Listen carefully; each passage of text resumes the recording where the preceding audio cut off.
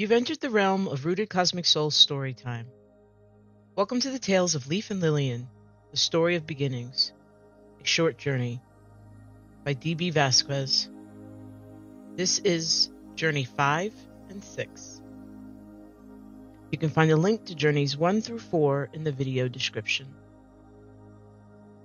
Journey 5. Magic lies in challenging what seems impossible. Carol Mosley Braun.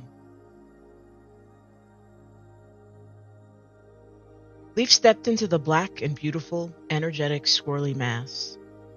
A moment later, Mama Esther emanated, her energetic filaments arriving in a spiral of shimmering, wispy purple bubbles, gradually reforming into her physical appearance.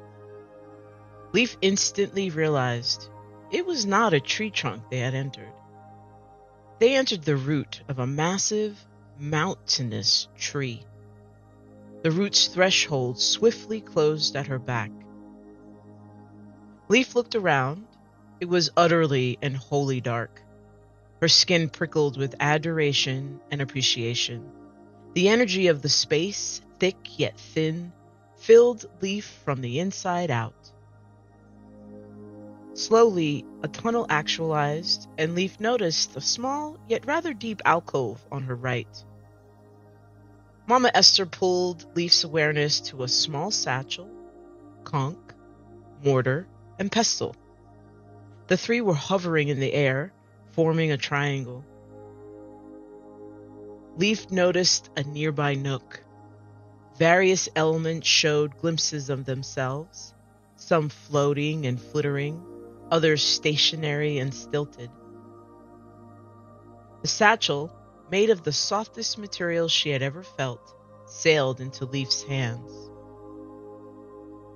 "These are gifts from beings that offer you a piece of their essence in homage to your journey, sweet Leaf," said Mama Esther.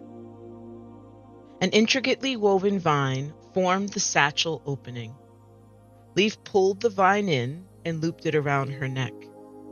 It ceased floating and landed softly on her chest, nuzzling and caressing her skin. The conch excitedly bounced as she reached out to touch it gently.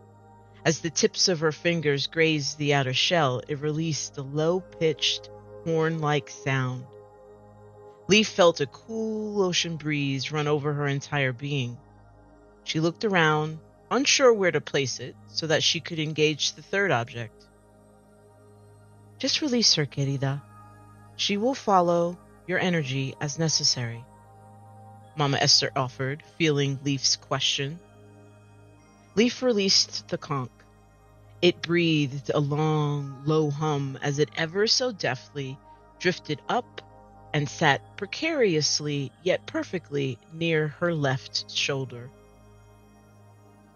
Leaf eyed the quite familiar third item. Mortar and pestle have been constant companions for cooking and conjuring most of her life. This particular set appeared to be ancient petrified wood that glistened a tad as it bobbed in the blackness of the alcove. Leaf reached out. With the mortar in one hand and the pestle in the other, she felt the soles of her feet instantly connect to everything around her.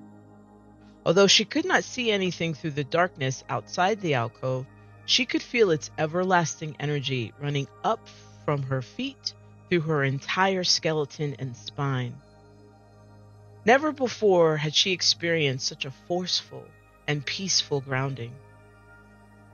It was as if her feet grew roots and tapped an expansive, engaging, and never-ending well, deep within which she felt aware, ardent, and accordant. Leaf released the mortar and pestle. They hung there, separated, and shook in a jerky motion. Pausing, "I missed something," Leaf thought. She grabbed each and waited until the newness of the grounding became familiar again. She closed her eyes, intensely envisioned the color indigo, and waited. The mortar and pestle wiggled in her hands. Instead of releasing them like before, she cupped her hands and let each perch and nestle in her palms. They warmed immediately, giving each of her palms a little nudge. She moved her palms closer together. When they were about 3 inches apart, the pestle rose, tapped 11 times around its mortar's rim, and rested inside. Together, the mortar and pestle rose, and similar to the conch, slowly danced to her other shoulder and hovered there. The other stationary items sat on invisible shelves and covered the walls of the alcove. As Leaf approached the items, their unknown blurry state gradually crystallized. Unfamiliar flowering plants, trees, and herbs floated in the air. She looked to Mama Esther, who said, "Shall we begin, granddaughter?" The label granddaughter was new. It seemed both out of place and perfectly fitting. "Yes, Mama Esther," Leaf replied in deep reverence and anticipation. Barely audible, Mama Esther instructed, "Your satchel, the conch, and the mortar and pestle will be filled. The items will engage you in an order they feel aligns with your spiritual and physical energy. You will take what you need." "Will they tell me what they are and what they are for?" asked an eager Leaf. "No, that is not mine to tell. They will do that for themselves," said Mama Esther. Mama Esther turned to face the plants, herbs, and roots. She placed her palms together in clear deliberateness and respect and raised her hands to her mouth. As she kissed her thumbs, she bowed, said, "In gratitude," and closed her eyes. Leaf could sense Mama Esther's energetic filaments were at rest and reverent. She did the same, except after bowing, she moved to the wall and raised her hands in an open palm. She stood there for a mere second, and the first item moved forward, laying itself in her hands. Leaf jumped ever so slightly as it touched her skin, unprepared for the words she heard and felt throughout her body. "I am known as Lauricii. My home was a laurel forest in a subtropical area that existed long ago. Your people used to call me Bay Laurel," said the plant. "Take 5 leaves from my stalk and hold them in your palm." Leaf did as Lauricii directed. Their intensely bright, deep green coloring turned slightly darker and brownish when they landed in her palm. 3 leaves collectively rose, and the other 2 did the same. Each grouping danced and swirled in the air. "Open your satchel, symbiont," said Lauricii. Leaf raised the satchel at her chest and opened the vined edge. The leaves swirled and whispered, "I am yours, you are mine, we be." The grouping of 3 placed themselves deep within the satchel. The other 2 placed themselves in the conch, still floating just above her left shoulder. Mama Esther, in a sustained bow, moved toward a tall stalk with green leaves at its base and a dozen or so umbrella-like flowers blooming at its crown. She handed it to Leaf. "I am known as Angelica Archangelica. Your people used to call me wild celery. Using your mouth, please take a section of my stalk, roots, leaves, and 1 flower. This is my offering to you." Leaf placed the bottom of the plant in her mouth. As her lips and teeth touched the roots, she was filled with a strong sense of safety and protection. With all 3 parts sequentially spit from her mouth and into her palm, Angelica Archangelica said, "Take my stalk to your lips and blow softly 3 times while holding your palm wide." Leaf put the stalk to her lips and released 3 short, steady breaths. The tree root within which they stood filled with a vibrational tone. Each teeth-parted piece shimmered and glided into the air. Pieces of Archangelica's roots swished and spun, eloquently placing themselves into the mortar. Together the roots and the mortar vibrated a sweet, musky, dirt-rich smell, filling the air within the small nook. Leaf opened the satchel as Archangelica's remaining sections danced with jubilation. Leaf felt their essence throughout her whole body, and like a swan, they dove into her satchel, whispering, "I am yours, you are mine, we be." Before she or Mama Esther motioned to the next, a vibrant yellow flower zigged and zagged toward them. Its energy reminded Leaf of their tribe's many canines, who would be beside themselves with excitement when their two legs came home from extended sojourns or fetching sacred water without them. Leaf smiled in response. The flower bounced over to her like a puppy growing into its big paws and said, "I am known as Taraxacum. Some of your people used to call me Dandelion, while others of your lineage called me Lion's Tooth. Pick as many of my flowers and leaves as you like, keeping them together. Then hold a section of my roots to your forehead, tapping 7 times there. When you are complete, hold me in your palms. I will do the rest." Leaf followed these directions precisely. She paused, palms raised. As she waited, she could feel a familiar but distant feeling. It reminded her of the old man who lived down by the riverbed.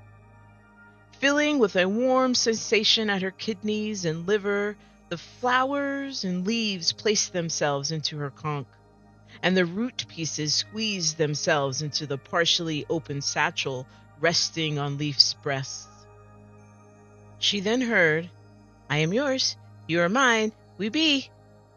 The words swam past her skin, kissing her essence, and spread over her like seeds swirled by the wind, wrapped in an energetic blanket of impermanence, resilience, and adaptability. As Leaf looked up from the satchel, the next item luminously appeared.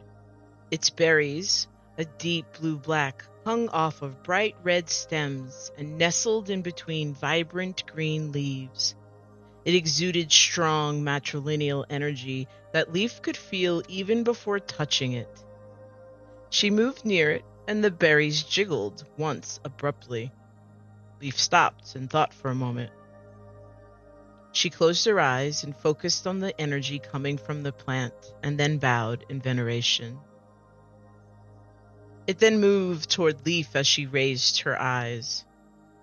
"I am known as Sambucus. Your people used to call me Sweet Elder. Harness the powerful spirit of your maternal ancestors. When we deem you ready, we will proceed." From her mind's eye, Leaf visualized being surrounded by Mama Lieja, Mama Esther, Mama Addie, and Mama Filomena. Behind them stood the too many to count energies of her family's legacy. As she did so, she glowed gold. The flowers of the sweet elder dislocated themselves from the berries and shaft and spun in the air, then nestled in a circle around her lumbar region. Filled with joy, tears ran down Leaf's face. "Mix us with your tears," directed Sweet Elder. Leaf opened her palm. The leaves rose and planted themselves there. She gently rubbed them on both of her cheeks. The flowers, berries, and shaft then drifted up, spun counterclockwise 5 times, separating into 2 parts. One part up and into the conch, the other up and into the mortar, as they murmured, "I am yours, you are mine, we be." Already moving toward her breasts, a small leafy shrub with violet-colored bell-shaped flowers drew near. "I am known as Symphantum. Your people called me Knitbone. I would like to aid you in your current journey. Please take as many leaves as you feel you need. to feel us as a part of you. Leaf stared at the flowering shrub and began picking leaves. She felt a surge of connectedness at the plucking of the first leaf. She continued to pick, careful not to fall to greed. And when she got to the 11th leaf, she felt fortified and satiated. Bowing her head and palm held out before her, they turned over and made their way into the mortar one by one. Each leaf purred its own word to offer. I am yours, you are mine. We be together as one. From behind Leaf, Mama Esther stepped forward and held out a water-filled coconut shell. Drink, granddaughter. Leaf sipped the water and felt it fill her insides head to toe. Without a thought, she susurrated, gracias, to the water, the coconut, and Mama Esther. A word she knew to be of the old language, the language of Mama Filomena, but a word she had never uttered until today. She motioned to hand the shell back and felt, I am ready to proceed. Mama Esther said, put the shell in your pocket. As she did so, her fingertips touched the nuts she had placed there at the end of her new moon sit. Leaf settled in again, eager to continue. She stepped forward ever so slightly, head bowed.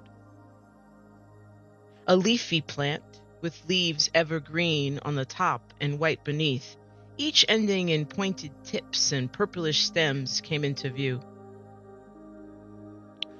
I am known as Artemisia. Your people throughout your lineage called me Mugwort. I am here to guide your spirit and further open you to what your eyes cannot see. That which cannot be felt with your fingers, that which cannot be heard with your ears. Together we will elevate your other senses and sensitivity. Take 2 leaves, put them in your palm, ivory side up, then in your mouth. Chew them gently, but do not swallow, and expel them to your cupped hands. As Leaf plucked the leaves, she could feel her spirit lifting in response. Placing the leaves all at once in her mouth, she began to chew, her eyes closed. She was transported back to her body, sitting on that rock in the middle of the river. She watched herself serenely situated, bobbing in the wind and currents. Though Leaf's spirit was quenched, she could feel the thirst and hunger of her physical body. Remembering the coconut shell in her pocket, she withdrew it and filled it with river water. She induced her body to open her lips and draw life from the shell. She withdrew the nuts and placed them too in her body's mouth. In a sort of reiterated script, her river-sitting self, eyes still closed, susurrated, gracias, to the water, the coconut, the nuts, and to herself. Her spirit glowed full moon pearly white as she returned to the small alcove. Spitting out the leaves to her palm, the pile parted itself 3 ways. A section finding its home in the conch, in the mortar, and then into the satchel held open by Mama Esther. As Mama Esther let the satchel fall back to Leaf's chest, she smiled and said, You are doing very well, granddaughter. We are almost there. Leaf smiled back in acknowledgement. Leaf could smell something sweet in the air as her body was simultaneously filled with passion, desire, and the memory of lovers past, current, and yet to arrive. 5 tiny, pinkish-red, tightly closed flower buds were swaying in the air, slowly dancing on the winds of Io. It made Leaf warm and swoon. The buds danced their way to her. We are known as Rosa. Some of your people called us by this name, and others used the name Rose. To your journey, we bring the magic of love and the power of healing. To align with us, fill your entire being with the essence of unconditional allowing. Manifest what you will, and we will join you. Leaf closed her eyes and first thought about her love for her mothers, aunties, sisters, and cousins. She sat with that momentarily, hearing Mama Cora's unique throaty laugh and Titi Lillian's mischievous cackle. She then thought of her favorite secluded lavender field, a day's hike from her family's land. She felt the presence of different lovers who, as she explored the divine pleasures of her body, made the trek with her. Her body ached in an insatiable and delicious way. The deeper into the feeling she dove, the more the buds quivered and vibrated until each, in divine ecstasy, shook loose their petals. The trembling, now loose petals flew and filled the entire alcove. Slowly they settled and found their way into the conch, the mortar, and lined up at her breasts. She nodded, breathing quite deeply, having to steady her quaking body and open the vine-lined satchel. As the petals disappeared into the receptacles, they moaned, "I am yours, you are mine, BB." Leaf thought maybe, just maybe, she heard Mama Esther stifle a giggle, but she was too excited and tingly to truly take notice, offering only flushed cheeks and a shy smile. Leaf shifted as she felt something moving behind her. When she turned, her eyes beheld the most enchanting enormous butterflies and vibrant-colored hummingbees, all swarming about in a loose and free circle. As she veered closer, she could see at the middle of this densely packed ring of flying creatures a hairy, moss-green leafed plant with 5 small, light blue-petaled flowers. In the organized chaos of the dancing circle, the flowers of the plant jumped and jived to the tune generated by the flapping wings of the butterflies and the buzzing business of the bees. "I am known as Verbena Hastata. Your people call me Tears of Isis, and then many moons later, Vervain. I am here to support and fortify all of my sister herbs and plants, helping you on this journey. Speak to the butterflies and bees, and they will convey to me our next steps." One of the few difficult things Leaf had inherited from Mama Addie was an intense physical and emotional response to bees. Butterflies were easy. They were one of her spirit guides, and she was already communicating with the butterflies in the circle. They signaled their exuberance for her trek thus far by fluttering vigorously, causing the dirt at her feet to begin to swirl. But what to do about the bees? Leaf knew she needed to release all fear in order to speak and be spoken to energetically. She closed her eyes and settled deeply into her mind's eye. The first color she noticed was a faint yellow, as the buzzing sound of the bees, chaotic and unstable, relatively drowned out the sweet song coming from the flapping of the butterfly wings. "Focus, Leaf, grow the yellow," she thought to herself. Leaf envisioned herself at Pyramid Peak, where the family held its full moon fire and water rituals, as she hummed, "Rum, rum," repeatedly in long, deep, full-body breaths. The yellow brightened. The buzzing, though still seemingly chaotic, started to shift. She visualized a crystal passed down from Mama Lieja in one hand and her favorite tiger's eye stone in the other. A 10-petaled flower appeared before her inward eye. She had to become one with the flower petals. Leaf was familiar with this process. On her 120th galaxy cycle, with the help of Titi Lillian, she learned how to balance the energy sphere located below her heart and just above her lineage cord. She centered on the flower while growing the yellow from her brow. One by one, she released any remnants of spiritual ignorance, thirst, jealousy, treachery, shame, fear, disgust, delusion, foolishness, and sadness that she may have had deep within after entering the tree's root. When the last petal disappeared into her, a yellow cloak, bright as the sun, enveloped her entire being. In the background, something called her in. She opened her eyes.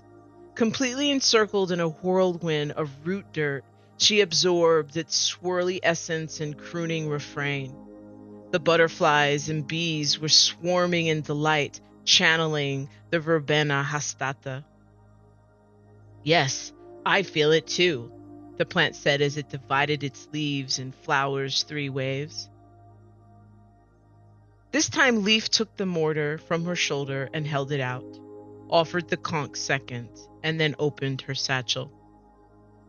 As the last remnants entered, Leaf heard the now familiar and ever so comforting, "I am yours, you are mine, we be." At long last, there was only one flowering plant left, floating in the air. Leaf approached it and it swooshed backward. Distracted by the excitement of meeting the final plant, she changed nothing and stepped forward again. The plant swooshed even further away from her. This time, she absolutely noticed, because as it receded, the nook enlarged, creating space for the plant to ease away. She stood still and turned to Mama Esther, who said nothing. No help would be given here. She was to figure this one out on her own. Leaf sharpened her attention, took one long, deep inhale. As she exhaled, she said, "I am attached to no outcome here. I seek harmony in this space." The plant bowed, motioning her forward. She took a small step. The plant remained. She took another step, and the plant stood upright. A light shined at the top of the flowers, while simultaneously she, so deeply in her body and spirit, could feel tingling at her fontanelle. She smiled and sensed what she needed. Leaf had been standing during this initiation and intuited that it was time to sit where she stood. And so she did. Legs crossed, palms up, she drew several deep breaths, filling her belly, chest, and lungs, and then releasing it till her stomach caved in. She did this until she not only saw a lotus in her mind's eye, but was unable to decipher where she ended and lotus began. At that moment, the plant moved closer. She felt it say, "Yes, continue."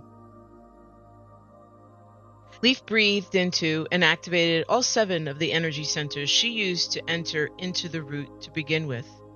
She visualized a strong connecting root from her feet to the center of the planet.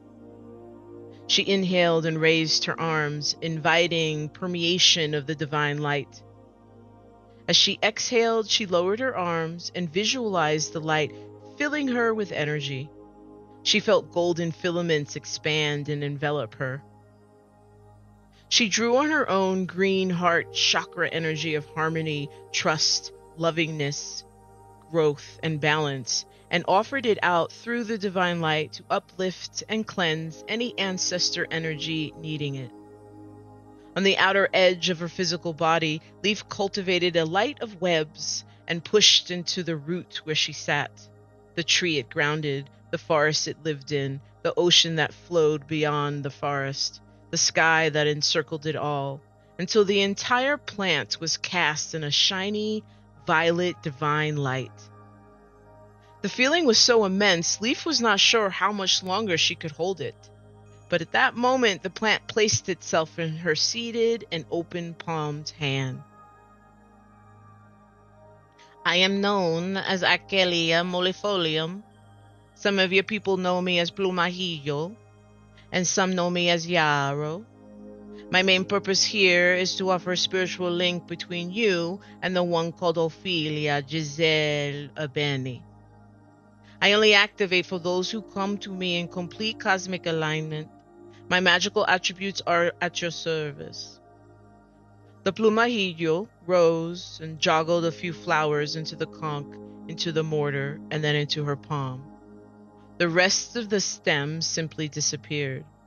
As Leaf placed the flowers from her palm into her satchel, she felt her spirit vibrate. Soy todo tuyo. Eres mío. Estaremos en todas partes. Journey 6. Expand. You are not small. Your foremothers did not do what they did so you could occupy small. Malibu Sefodi. Slowly Leaf stood. The satchel at her breast yawned and opened. Mama Esther appeared with an old cast-iron tea kettle, a delicate, slow mist wafting from its spout. Hold your conch, granddaughter. Grabbing the buoyant conch from her shoulder, Leaf held it in front of her. Mama Esther gently filled the conch with boiling water. As the water hit the conch and mixed with the herbs, plants, and roots, the ingredients swirled and sang a sweet, soft song Leaf had never heard. She asked Mama Esther, "What song are they singing?" Mama Esther smiled and said, "I hear nothing, granddaughter. It is for only you to hear. Share with me if you feel so inclined." The same 5 lines repeated themselves again and again. Without realizing it, Leaf repeated the words aloud. You can look in the stars in search of the answers, look for God and life on distant planets, have your faith in the ever after, while each of us holds inside the map to the labyrinth and heavens here on earth. What is Earth, Mama Esther? Asked Leaf. It is, in a way, here, where we are. It is the planet's name deeply entwined with your own, where some of your ancestors dwelled, specifically those that opened the door to a new way of living. For many, they merely existed in physical form. It is where Mama Filomena's people took the first steps to embrace their energetic realities completely, wholly, and fully. If I remember correctly, what you just shared is part of a song that was a favorite long ago. Mama Esther paused for this to be internalized by Leaf and then said, "It is time to drink the conch, granddaughter." Leaf lifted the tip of the conch to her lips, drinking the mysterious tonic within. Instantly she was filled with songs, stories, and smells of distant memories, not her own, but definitely residing deep within her soul. Mama Esther turned and walked to the back of the alcove. When she rejoined Leaf, she held a small palm-sized cauldron. Take the mortar and pestle. Grind the ingredients as much as you feel so inclined. Leaf stirred, smashed, and pounded all the leaves, stalks, herbs, and flowers collected within her mortar. Pausing to give thanks, she then poured the mixture into the cauldron. A small ball of flame breathed at the cauldron's center. The mixture quickly ignited. It plumed a thick, swirly smoke, intermittently turning brilliant red, orange, yellow, green, blue, and indigo. Leaf could hear drumming, and as the last of the smoke turned a dried sage white, it wrapped itself around her. Who is drumming, Mama Esther? Yes, we are well on our way. That is your people calling you in. Close your satchel and let's move on, Mama Esther replied.